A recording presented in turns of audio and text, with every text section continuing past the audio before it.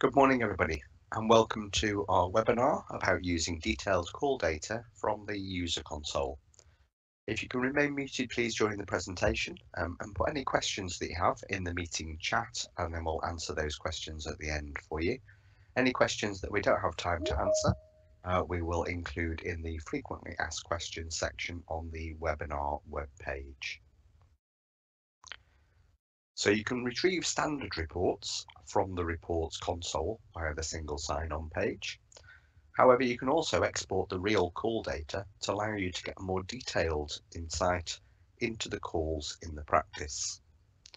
So for example, we're going to look at running a report today that's going to show you the most frequent callers into the practice.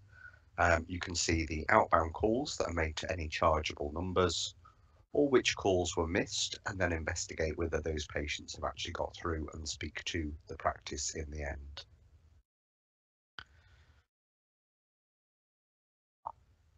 So during this session, we're going to be looking at accessing the user console, which is where you're going to get your real call data from. Within the user console, we'll look at accessing the archive calls. We'll look at the call filters that are available through the user console, and also look at manipulating the exported data in a spreadsheet. We're going to be using Google Sheets today. Obviously, you can use any spreadsheet program that you use normally within the practice there. So to access the user console, you can either go through the menu, which is the three lines just next to your initials at the top of each of the console pages, or you can go through the single sign-on window. So when you first log in, you'd be heading for the user console, which is where you'd normally head on a day-to-day basis there. When you access the user console, you'll have your calls over on the left-hand side of the screen. So at the moment, we're on our most recent calls because we have the blue lightning strike showing at the top of the calls list on the left-hand side there. If I click on the archive calls button, which is the button just next to it, that will then take us into the calls going back up to 3 years when you've been with a Surgery Connect for 3 years. It will give you call data up to the current time as well. When I click on the archive calls, it will automatically resort the data for me, and it puts in a predetermined date range. So that's normally 7 days from the date that you run that report. So it will go from today's date backwards for 7 days automatically within the archive calls there. Once you have the calls on the screen, you can then export that data straight away. It will export into a CSV file, which you can then open up using your preferred spreadsheet program there. To export the data, just click on the export button at the bottom of the archive calls, and that will then export into a file. And on ours, it shows just at the bottom of the screen as a download there. You may need to go into the File Explorer program on your PC in order to find that downloaded file, but it will have the date range and it will be called Call Export. So you should be able to find that on your PC there.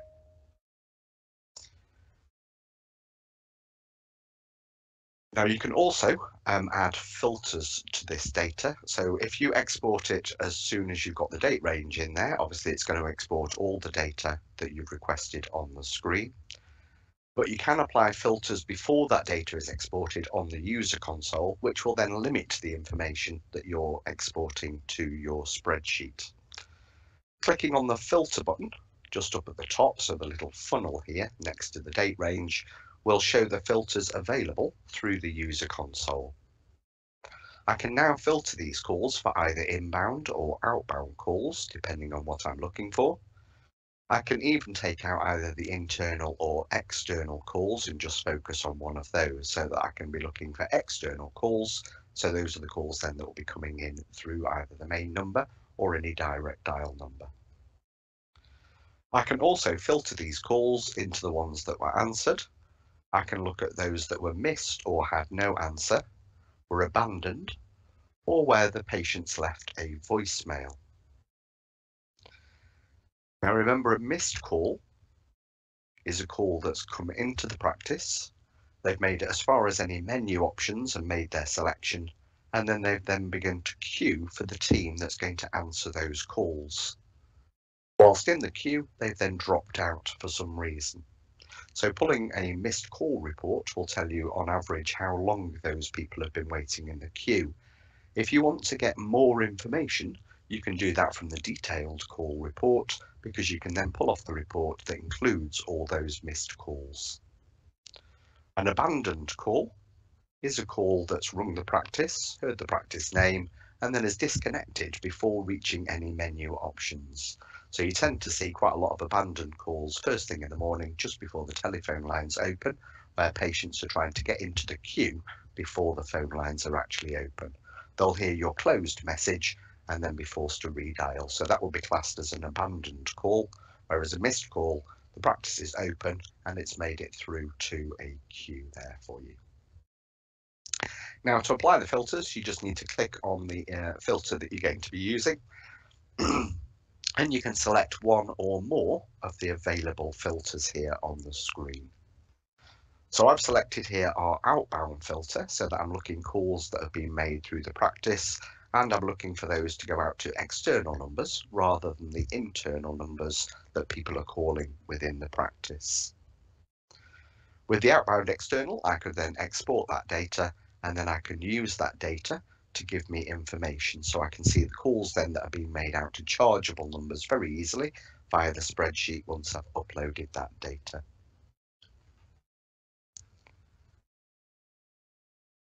Once you've selected your filters, the data will automatically reload, so it will just take a moment or two. Bear in mind that the larger date range that you have in there, the more data it's going to be pulling out, so the longer it may take to generate that report on the screen. And then once it's on the screen, you can click the export button at the bottom to export that particular call data. And it will just export then with the data that is displayed on the screen for you. I've changed my filters on this one. I'm now looking for inbound calls that were from an external number. So that can then show me the missed calls within the practice. I could add the missed call filter in here so that I just get that, or I can export the report and then filter it within the spreadsheet itself. Now you can also change the date range that this report pulls. So obviously you may not always want to use a week data there. So if you click into the dates themselves, it will then open up the options to select the dates. So down the left hand side there are some preset options, so you can just look at today's calls if you're just looking for calls that were missed early this morning. We could look at yesterday's calls and see what the performance was like within the practice. We can do a 7-day report, which is what this one is. Last 30 days, so that will give you a month's worth of data, but that is a rolling 30-day period. If you use the this month or that last month, that will focus on the current month. So this month at the moment would give us December's, whereas last month would give you November's figures. You can also add a custom range, which means then you can select the date and time that you want to start and end that range on. When you click on the custom range, you can then select your start date with the first click. So I'm going to select the 28th to the 29th here. So if I click on the 28th, it will populate the 28th in the start time, and it will always run from midnight as a default. When I click again, that will then select the second date for my end date. And that could be the same date if I only wanted calls for the same day. Once the dates are input into the boxes at the top, you can also restrict the times that the report is looking for. So if I'm looking for particular details, you can put in the approximate time of the call with a start and end time there as well. Once you've made all the changes and you've got the filters and date range that you're looking for, click on the Apply button. That will then resort the data on the screen to match the search criteria that you've then completed. You can then export that data and open it in the spreadsheet program of your choice there. So we're going to have a look at some of the data now, and I'm actually going to look at the live spreadsheets. So in the slide pack, there will be screenshots of the slides. We have cleaned up all the data. So the names in here are from our training database. And we've also doctored the numbers there so that they're not easily recognisable. But within the slide packs, there will be slides that show you these reports.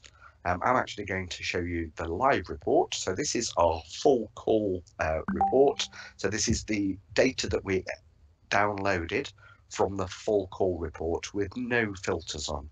So this is giving us all the information that you would then be able to see within the user console.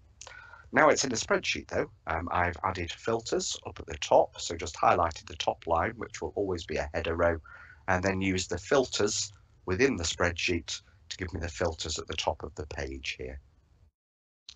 We've also created a pivot table within this particular spreadsheet, and that's set up on a separate tab down at the bottom. The pivot table that we've gone for on this one is going to show us our most frequent callers into the practice between the 23rd and the 30th of November. I've clicked on the data up at the top, as in Sheets. That's where I go to add a pivot table. You'll need to select the data first, and the easiest way to do that is to click in the little box between A and 1, which will then select all the data for you, and then you can just generate that pivot table. You can either have a pivot table showing in the same sheet or on a separate sheet depending on your particular program. However, ours here has opened on a separate tab, and on the right hand side it gives us the columns and rows that we are using within this particular pivot table. So we've asked it to sort in the rows by the caller number. So it's looking at the inbound calling numbers into the practice. We're sorting it in a descending order, which will give us the highest numbers up at the top here. And then we also have the count of those numbers showing in the table here. You can add and remove columns and rows from your pivot table. Have a look in the help section on your selected program, and that will show you how to manage those pivot tables within that particular program. Within Sheets, it's quite simple. You can just click on Add and then select the item that you want to have in that particular column. So here we have our numbers that are calling into the practice sorted by descending order with the number of times that they've come in. We've got a blank spot here, so that would be any numbers that we weren't able to determine when they were made on an outbound call. But our top 10 callers here, we have mobile numbers here for the first 10 listings, and that goes all the way down to where these people have rung in at least 5 times that week. So that would give me my top 10 frequent callers into the practice there. I can then search under that particular telephone number, either in the spreadsheet data, because that's where it's retrieved that information from, and I could filter the data down so it just showed me those calls. Because I've got all of the data on this spreadsheet, it means that I'd also be able to see if that patient had actually made a successful call into the practice at the end of those calls. I'm going to move on to the outbound call data that we downloaded next. So we've now got the outbound and the no answer in here. So we've got all our outbound calls. This screen is particularly useful because you can see quite easily any external numbers that have been dialed. So we're just looking for the external outbound numbers as we requested from the user console. Again, I've added filters, and just by using the filters, I've actually sorted the spreadsheet by the dialed number order. So I've just clicked in the filter here and asked it to sort by this column A to Z. So that brings the lowest numbers up at the front, and you can see any misdials that people are making here where they're either dialing 9 for an outside line or they're missing the 0 off altogether on numbers. If we scroll down in the spreadsheet, you can also see the numbers here that are chargeable. Now within those filters at the top of the page, you can type the numbers in as well, so it will filter down to just those particular numbers. Chargeable numbers within the practice will be any number that begins 087, 084, 00 for international numbers, and we can see that there's some of those on our selection here and here, or any 09 numbers. So I can see that by using that little filter here, I only have international numbers being dialed through the practice, which would then be chargeable. I could clear the filters and then just select those international numbers, and it would show me those international numbers on my spreadsheet there. On our pivot table on this one, we've actually done an outbound call count by user, so you can see how many people are making outbound calls. Obviously, you'd expect to see your clinicians at the top of this table making more outbound calls than anybody else within the practice. It will also show you, however, how many calls have gone through the outbound call user. So remember, the outbound call user is set up to capture any call recordings for people who are making outbound calls on desk phones but haven't logged in. So in this particular search in that week, we've had 246 calls made through the desk phones in the practice that weren't allocated to a particular user. I could go back and filter those. So looking for the outbound caller user name, which will then show us who is which of those calls have been made on the outbound call user here. So I'm going to filter this caller name.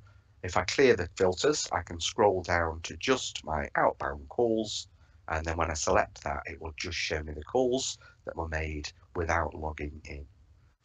I can have a look at the times on these as well and see if they were before we opened or after we closed. If they're during the day, then I can be looking to make sure that everybody's logging into the system so that these details come up with user names rather than just the outbound call user there.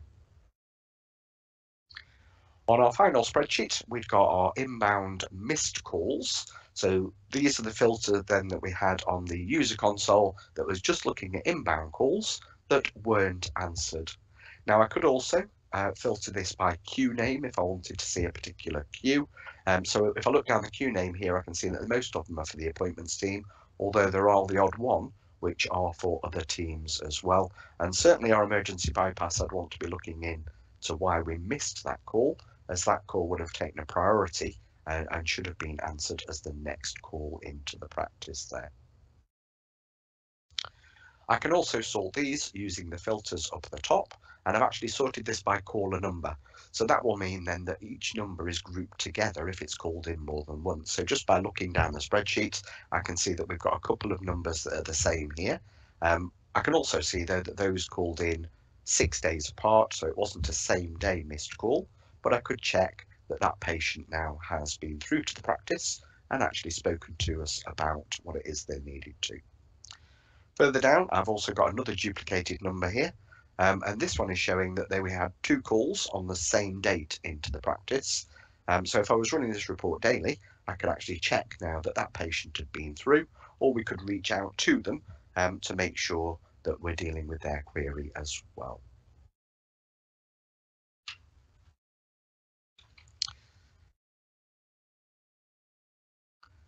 Okay, so through that call report, and as I said in the slideshow, I've included slides here as well that will show those. So we've got our top 10 repeat callers and changing the pivot table if you need to.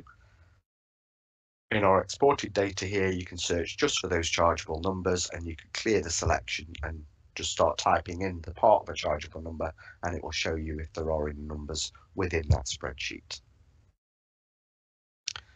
We've done our count of outbound calls by user and also looked at the missed call data, which we have sorted on the user console before exporting, and then we've been able to search by the caller number so that we can see the grouped numbers together there.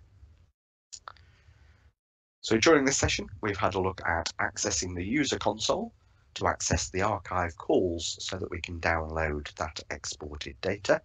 We've looked at the call filters that are available through the user console, and we've also looked at how you can manipulate that exported data in a spreadsheet.